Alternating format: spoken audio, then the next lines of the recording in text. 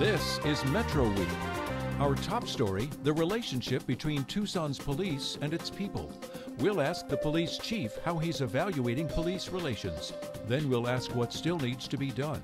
Plus, our Journalists Roundtable analyzes the week's news.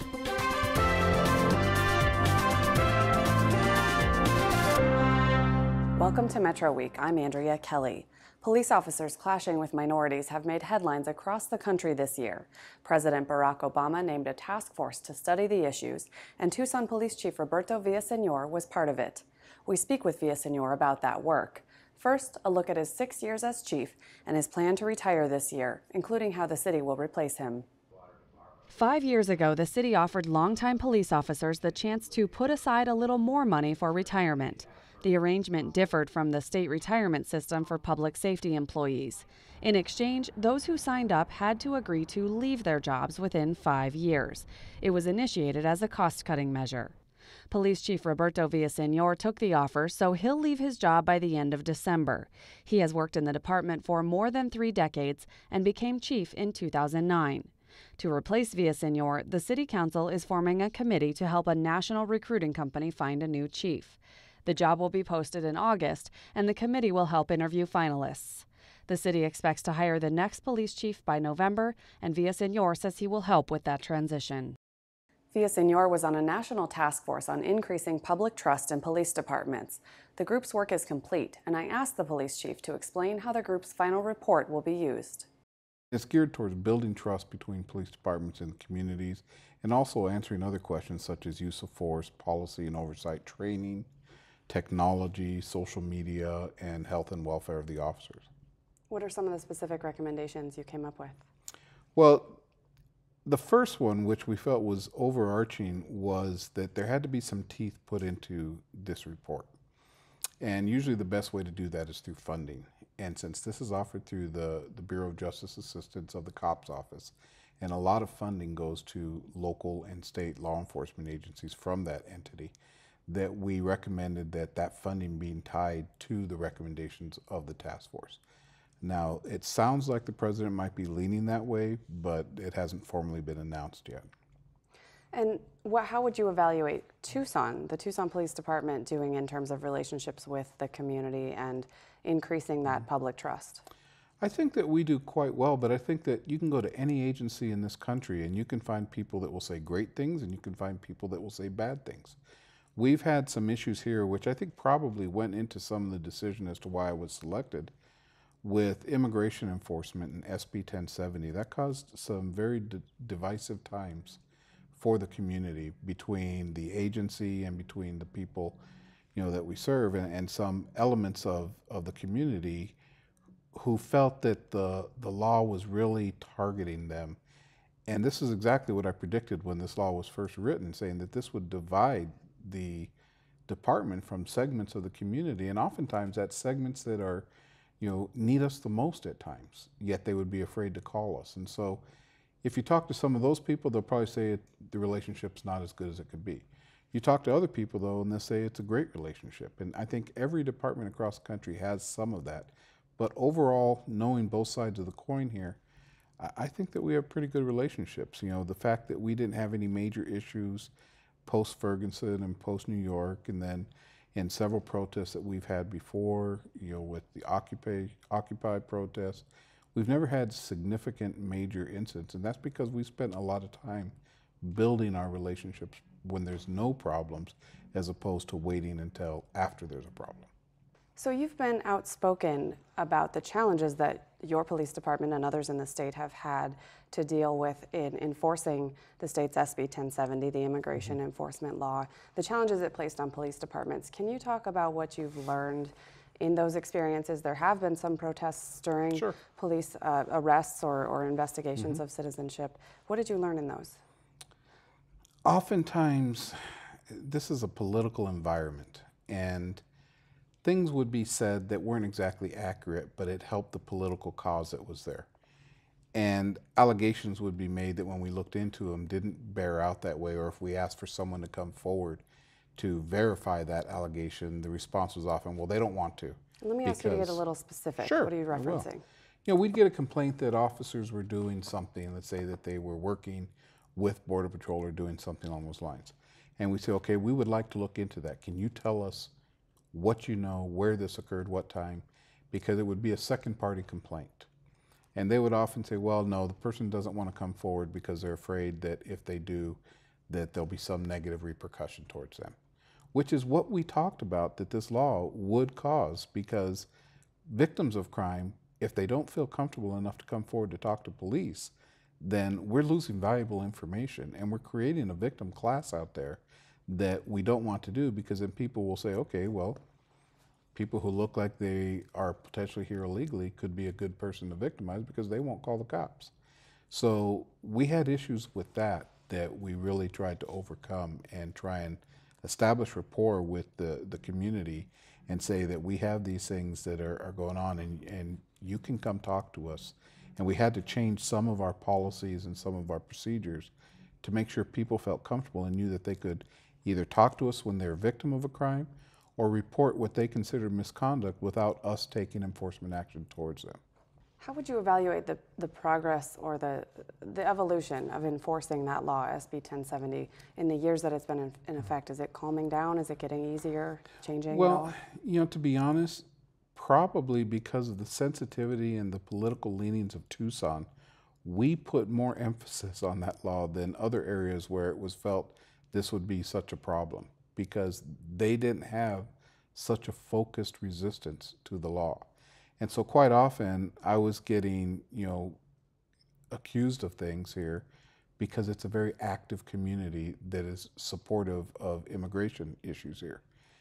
And so we developed some very good ways of gathering statistics on what were our stops, what were the things that we were encountering, how many times were we contacting Border Patrol, how many times were Border Patrol responding, and so forth and so on.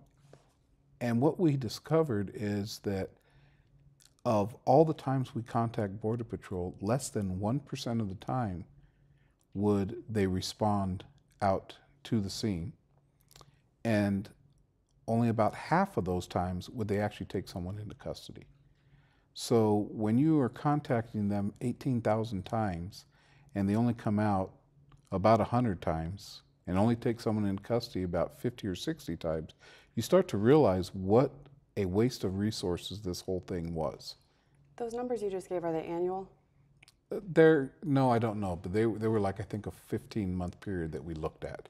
And in actual, they were lower than we expected, which means it's a constant effort to try and retrain the officers into what they're supposed to do, because there's two provisions when SB 1070 requires officers to check on someone's status. One, when they stop someone legally and they develop reasonable suspicion that they feel for some reason this person's in the country, they're supposed to check. The other one is, and there's caveats of what excuse you from checking. So in other words, if you provide government issued identification, tribal identification, there's 4 items that you can provide, which is considered presumptive identification, in that no longer do you have to pursue the investigation on national status. But if you arrest someone, and a lot of traffic offenses are criminal arrests, a DUI or a suspended license, things of that nature, you're obligated to check with Border Patrol. And you don't get a choice in that matter. And so trying to encourage and mandate where officers need to check according to the law, we still have some officers who are not used to doing that, and we're constantly saying, okay, if it fits this criteria, you have to check. And then changes came about when the president issued his executive order about what priority enforcements were for Homeland Security, and which encompasses Border Patrol and ICE. So what we finally ended up doing was we're following the guidelines that Border Patrol is following as far as their priority enforcement. If the individuals don't meet the criteria of their priorities, which are their felons, their terrorist threats, they're gang members, or they have multiple misdemeanors, they don't enforce their deportation proceedings. Well, we're following the same guidelines as to when we contact them. We've heard in some of the other cities that have had protests after police incidents, shootings, deaths at police hands, questions about the diversity of the police force. Can you tell us what the diversity makeup is of the Tucson Police Department versus the community? We're very close to the community. The one area, two areas where we could improve are African American representation and female representation. And I think every agency can improve on female representation because it's a male-dominated profession still, although we've made great strides. I think we're at about 14% female right now. Obviously, it would be closer to 50%. And African American, we're only about, I think it's 2.5%, yet the population within the community is 4.5%. All the others, we're very close to community population. There's more of my interview with Villasenor on our website, including how he changed the department's approach to crowd control after an incident on University Boulevard in 2014. For another perspective on the police department's effort to improve relations with residents, I interviewed Pastor Demond Holt, who meets regularly to discuss issues with the police chief. Tell me about the work you've been doing with the police department to work on police and community relations and building that trust. What I'm currently doing right now, we started a little on the end of last year, is being more proactive in our approach to the importance of the law enforcement community, working with the community of color. And what I'm doing right now is every quarter I'm meeting with the police chief of Tucson PD, and we're discussing those issues that's at hand. Of course, the ones we've seen previously with Ferguson, Baltimore, and other cities, and also, you know, doing whatever we can to prevent any of those type of violent acts to take place in our city. So, what do you think about the police department's efforts to kind of get out in the community? And there's a Coffee with a Cop program, and I think there are other things happening to just kind of connect with the community outside of the context of law enforcement. I think that was a good start, but I did have my concerns because the relationship that need to be really dealt with and built upon would need to be in our community of color and other minorities because of the tension right now with community color and law enforcement is tense, is high. And so that's why I asked the chief if we could take the Cop and Coffee program more into the trenches of our urban community, and that's where we got Shooting the Hoops with the Cop program. That come from off of the Cop and Coffee program, and that was to get law enforcement to leave the retail stores and come down into the trenches of our community. And I felt that a lot of our kids that has a bad perception about police officers are in the trenches at places like the Boys and Girls Club. And I thought the Boys and Girls Club would be a good start where we can get police officers to not just go to retail stores and coffee shops, but to come to a community place where a lot of our kids are at and start proactively building that rapport with our children. And that's a two-way rapport. The kids learn about the cops, two-way the rapport. cops learn about the kids. Exactly. What happens is that the police officer gets to see more of a personal side of a police officer, and the police officer also gets to see more of a personal side of some of our urban teens, so they can not get this perception coming out the academy or whatever that everybody in the quote-unquote, we say hood, you know, they all bad, you know, and that's not the case. How would you evaluate the overall relationship between police and the minority community in Tucson? We got a lot of work to do. I think I don't think it's super horrible because we do have good police officers out there. I can applaud that Tucson PD is a good, strong police department in our community. But because of the fact that people have experienced police involvement from what we call bad apples on the force, it kind of taints the entire perception of how we look at law enforcement. And so therefore, what we need to do is get back to the basis of policing, and that's community. And you just can't come into the community and enforcement role just to answer calls and assume that you're going to build relations, and that has not been working, and this explains why our attention is extremely high and the perception is so negative in regards to police officers. How do you make that work? How do you make it work? You get back to the basis of community policing. You get police officers to get out of that general role of just coming into our neighborhoods, answering 911 calls. How do you do that? You get police officers to start patrolling. What we used to do, where I'm from Flint, Michigan, years ago, I think in the 90s, the mayor at that time put more mini stations in urban areas. And so that may be a great idea too, to get more police officers perhaps with some buildings that have open space, office space that's not too expensive, or may even be free if they donated. If police officers come into our neighborhoods, set up some mini stations or some small level precincts in the neighborhood, and you see more of a police presence. Because you see the officers in the neighborhood, they began to start having dialogue with the neighborhood, the people in the community, and things like that would be the great start, because now you see more personal side, and the police officers is now beginning to know people more personally. So that's what we need to do to improve. Why haven't we seen some of the issues that we saw in Ferguson, New York, and Baltimore in the last year? One, I think it's just being blessed by God. Two, I think it's just we haven't had it to happen, but we're not prone for it not to never happen. And we can't never think because we have escaped it, this year or last year, that it can't happen years down the line. It only takes one incident. It only takes someone of color to be unarmed, and a police officer feel threatened for his life, and he discharges firearm, and someone is now dead. That can easily change by something as simple as that. But I think that it hasn't happened yet because of the fact that, as well, is we do have some good officers out there, that wants to go on their job, do their job, and go home at the end of their shift, So, but again, we have a lot of work to do, and the time is now to get those strategies in place. A federal appeals court says Arizona's method of teaching English language learners is okay, but that doesn't sit well with everyone. The whole idea, and it's stated in the law, was that it's expected that these kids would learn English after a year, but it hasn't turned out that way.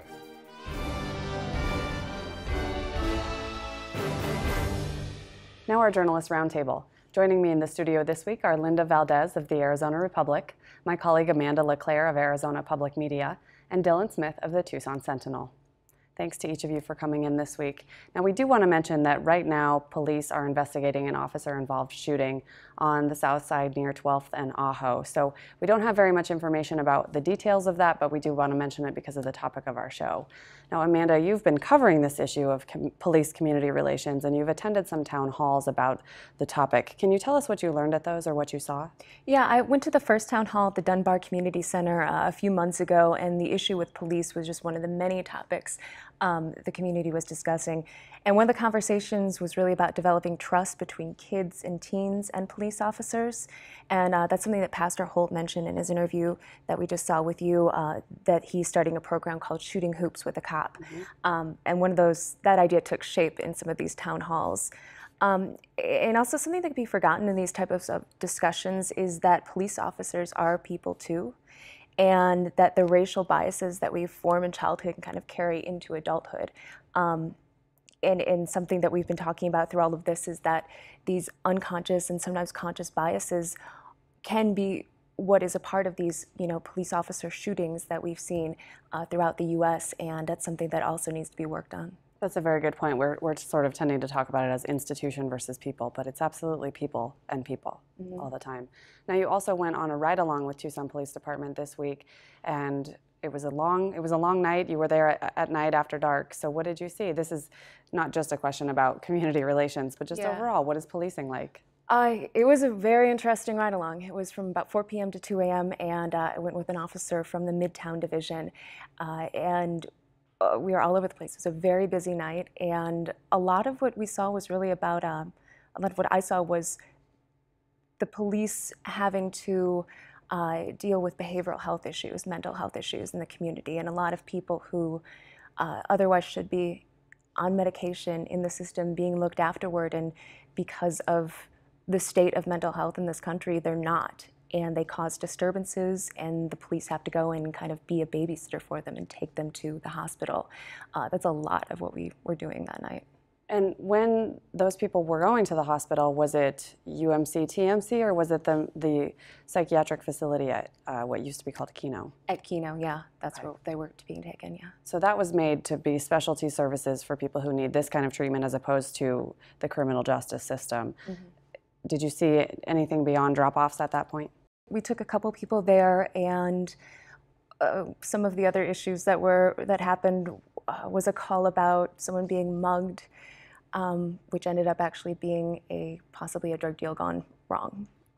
And that was what we spent a lot of the time doing, was kind of policing, yes, but also being almost a babysitter for certain communities that, issues, social issues, institutional issues that need to be addressed so that the police aren't spending all of their time doing these things. As opposed to necessarily fighting crime or responding to criminal activity. Exactly, okay. Yeah. And then, Linda, I wanted to follow up with you on something that the police chief said, which was that Tucson has responded differently to the enforcement of Arizona's anti-illegal immigration law, which we call SB 1070. He said that he thinks that the response has been largely because of the politics of Tucson, that people here have been kind of watching that enforcement and keeping an eye on it more because it's a more liberal community than other parts of the state. What have you seen in other communities? Is he right? Is this a different situation than elsewhere? Well, I think it's absolutely a different situation when you consider when SB 1070 was passed. Pima County had a sheriff who said it was a national disgrace. Maricopa County had Sheriff Joe Arpaio, who for the 5 years previous had been doing immigration sweeps that were racially profiling people. And so that really colored the whole thing. SB 1070 in many ways was an expansion of what Joe Arpaio had been doing for years and years. And every politician in Maricopa County has to kiss Joe's ring in order to advance in their political career. So there was a much different atmosphere. There were some police agencies. The Phoenix police chief opposed SB 1070, but even there, prior to SB 1070, there was a lot of discussion about some of those agencies being sanctuary cities because they were not asking people questions when they were encountering them because they wanted to build trust and have a community relationship. They changed those policies before SB 1070 went into effect. So there were discussions, and there are still discussions about how to do things without racially profiling, but it was a much different atmosphere, much different. No protests like we saw There here. were protests, and in some of the early protests, Sheriff Arpaio was arresting people and crowing about it. And he has been and remains very popular in Maricopa County. Right. I'm going to move on to a very different topic, Dylan, which is the Pima County bond election that's coming up in the fall. This week, we saw the proponents coming out with the Yes on Bonds campaign and the opponents coming out with their No on the Bonds campaign. Who's heading these efforts? Well, what they call the taxpayers against Pima bonds, the opponents of the election, are not all that well organized at this point. Supervisor Allie Miller is sort of the most vocal opponent. There are a couple of conservative activists, one of whom was on the Bond Advisory Committee, who started this group. But they've got a pretty small website with not a lot of info, don't have any supporters listed on it yet, so it's kind of hard to tell how much momentum that is going to get. Whereas the pro-bond campaign kicked off this week with trying to make a big splash with a whole slew of supporters. They've got a long list of Republicans and Democrats and people from the business community and people from various nonprofit groups who are all saying that we should vote yes on this. So we'll see, if there's going to be a wider discussion on this, or if the pro-bond folks are just going to steamroll through. Now, what is each side arguing? We've seen these kinds of campaigns in every bond election, but we haven't had one in a while, so what are they saying? The people who are opposed to it are saying it's just going to cost too much. It's going to raise property taxes, and on the average home in Pima County, that would be something between $17 and $20 a year. And that's if all the... That's if all 7 of the proposed bond packages go through. It's not just one vote. We're going to be voting on sort of 7 different slices of the bond pie. So some of them could pass and some of them could fail, or they could all go through, or perhaps, but given the history in Pima County, it seems unlikely that they would all fail. we tend to vote for bonds in Pima County pretty regularly. And this week, Pima County also passed its budget. Who voted for it and who voted against it on the Board of Supervisors? Well, predictably enough, you saw a party line vote with the two Republicans, Ray Carroll and Allie Miller, opposed to the budget. And that's another thing that's going to bump our property taxes a little bit. And Supervisor Miller came out with a rather misleading statement on how much our property taxes will go up. She put out in her email newsletter a chart showing the impact on homes with showing like 11 different levels of impact from $152,000 up to $800,000. $152,000 is the medium home price in Pima County. So she showed a whole slew of people who have the most expensive homes in Pima County and none from the impact of the people who are below the average. Maricopa County is also looking at raising property taxes because they lost money from the state, as Pima County did. And I think it's worth noting how disingenuous it is of the legislature to pass these costs on to the counties, and then the counties get the blame for raising the taxes. And when confronted with that, Governor Ducey has said, well, that's not our problem. We made our austere budget, it's up to you to make your austere budget. But I don't think that's realistic because people don't expect all their services to disappear. Pima County is trying to press a suit against the state to say that we need to change this up and that it was unfair to push some of these costs onto the county. So there is a possibility that if Pima County wins, they could go back and change up that property tax hike a little bit and dial some of it back. That's what they've promised to do if they win. Yeah. Now, Linda, on the topic of Governor Ducey, he's in Mexico this week working on improving trade relations between Arizona and Mexico. And this is not something that we've been talking about this on the show in terms of Tucson Mayor Jonathan Rothschild doing this. Do you think that when the governor gets involved, it's going to shift the focus to Phoenix in this topic? Well, yes and no. I think Tucson was a leader. I'm not sure that Tucson has kept up its leadership in this on this issue. The list that the governor provided there, he's taking about 36 people, and there are some Tucson folks. Leah Marquez Peterson from the Hispanic Chamber of Commerce is going. Larry Lucero from TEP is going, and I guess the president of the UA, Ann Weaver Hart, also went. And so Tucson is represented, but I think that when Maricopa gets involved, they're big and they're powerful, and Tucson needs to make sure that it keeps its leadership on this issue. We've talked about this topic really from a theoretic standpoint. This could be good for Arizona. What do we know about how this will be good for economic development in the state? Well, it has the potential to be huge, and Arizona is behind, and that brings us back to 1070 again. We spent a lot of time earning a reputation as an anti-immigrant, anti-Mexican state, while other border states were improving their trade relations with Mexico. Mexico is an emerging economy. It's a middle-class economy. There's a lot of money to be made there, and Arizona has not been putting the energy into it that it should. And I think that has turned around now. So I think it's hugely important that the governor is going there and mending fences and trying to really say, hey, we're here and we want to do business with you. But just as an example, last year Arizona's exports to Mexico increased by 22%. That sounds pretty good. New Mexico's exports to Mexico increased by 93%. And they've always been a small player compared to Arizona, but they're pushing, and Arizona has to do that too. Isn't pretty much a literal roadblock to increasing our trade in this state with Mexico the fact that the ports of entry are so understaffed that it's just very difficult to actually go through?